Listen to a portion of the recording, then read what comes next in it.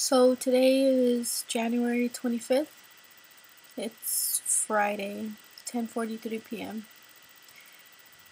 Uh, I don't really know what to say besides I'm kind of winding down from having a really bad anxiety attack just now. Um, just like 10 minutes ago, I was crying because I just feel really bad anxiety, and oddly enough, turning the camera on um to vlog about how I feel and to maybe just get it off my chest so it can be a bit cathartic for me.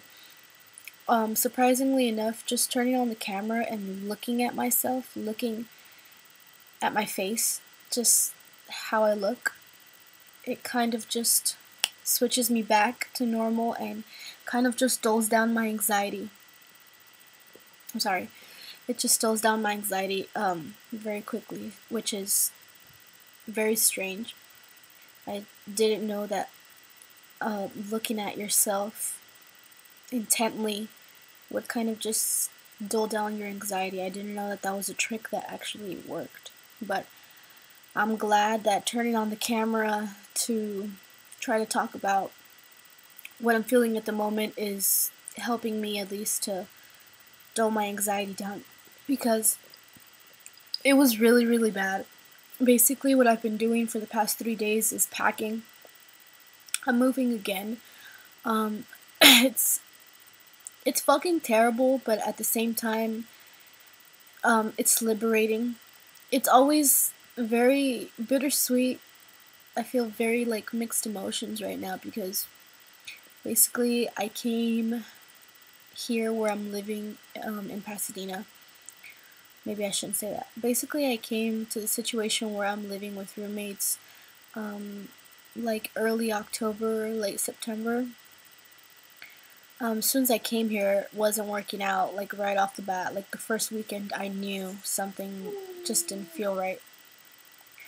And I've been on and off staying here ever since, and it's already end of January, and it's it's very bad. This entire situation is just bad. I don't know what to I don't even know where to begin to explain to you guys what's been going on. Basically, the whole roommate thing just it's not working out, and it wasn't on my part at all. It was just one of the people that I live with happens to have like some sort of mental issue, like a mental health issue, and I didn't know that, and it's just been fucking terrible ever since.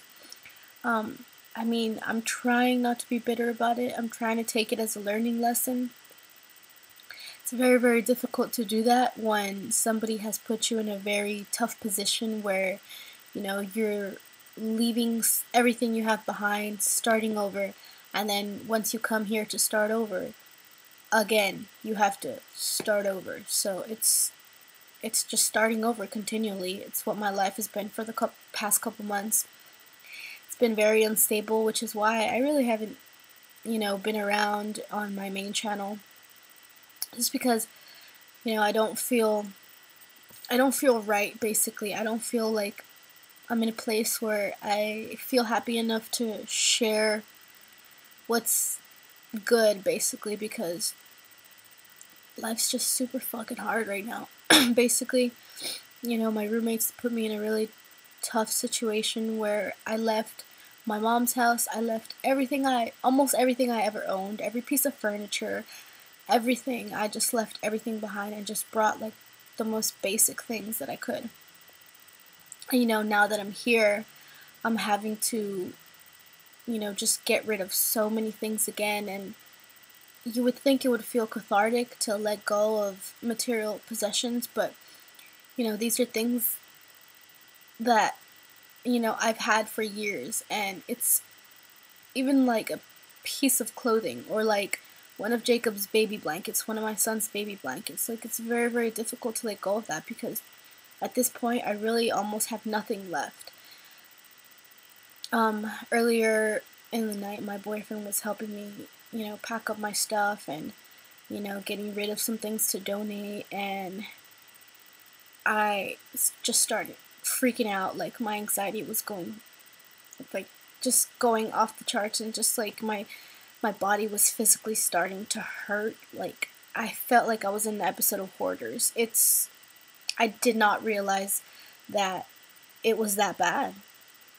I don't know if I'm a hoarder or not, but no, I don't think I am. I just think that, you know, with my anxiety and everything, it's very difficult for me to let go of things and to change. And I don't really necessarily like change too often. I don't want to. It's just when it's in a bad way, it's very difficult to constantly be changing and changing and changing where you live, where you go, what you do, your routine, your entire life. I've basically turned my life upside down like 3 times within the past 5, 6 months, and I'm very, very tired of it. I don't I don't know what else to do at this point. Basically, my anxiety's just been getting the best of me. I don't know how to deal with it. I'm just trying to get through it day by day at this point, and I don't know. I don't have anyone to confide in, basically, which is why I started this channel, why I started to vlog, because I thought it might help me feel better. And for anyone who struggles with anxiety out there, then, you know, you can relate to me. And it's very, very difficult, basically, to just start your entire life over and over and over again and not knowing when the roller coaster is going to end. So, I don't have any advice for this video. Usually I like to include some sort of advice towards the end of every video, but at this point, I don't feel I'm in any position to give anyone advice because I can barely deal with my anxiety. I don't know. I hope for the best, I guess. That's the best advice that I can give myself and anyone out there watching at this point, is just whatever you're going through, just hope for the best and try to stay positive. That's what I'm doing, I guess. Anyways, I don't want this vlog to go on for too long, so thank you for watching. And, you know, if you have the same kind of issues as I'm going through, feel free to share them down below in the comments, and maybe we can start like a little thread about that. So, okay, bye.